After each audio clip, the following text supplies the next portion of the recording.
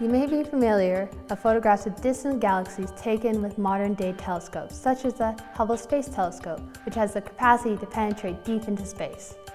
The Hubble Space Telescope is a reflecting telescope, which means that the main magnifying component is a curved concave mirror, a bit like a pocket-faced mirror. This type of telescope was developed in the 17th century and had several advantages over the conventional refracting telescope. With a wider aperture and a depth of field, they collected more light, providing a brighter image, which meant that they were often favored by amateur astronomers. This particular instrument is known as the Gregorian type reflecting telescope, named after James Gregory, a Scottish mathematician and astronomer who designed the original in 1663.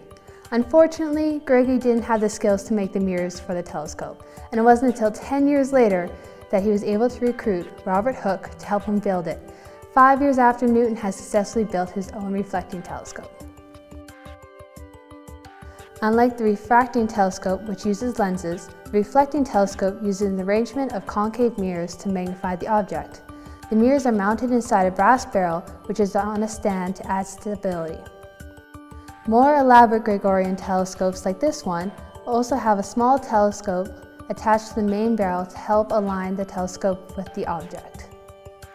Light from a distant object enters the telescope and travels down to the larger primary mirror at the bottom of the barrel. The primary mirror reflects the light back up towards a smaller secondary mirror located some way up the barrel, which in turn reflects light back down through a small aperture in the primary mirror, where it is then brought into focus by the eyepiece lens. Beside the eyepiece, there's a knob which focuses the telescope by adjusting the distances between the mirrors.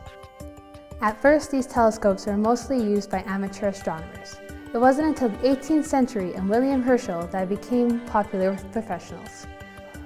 Herschel showed that reflecting telescopes could be used to explore deeper into space and to map in ever more detail the constellations of the heavens.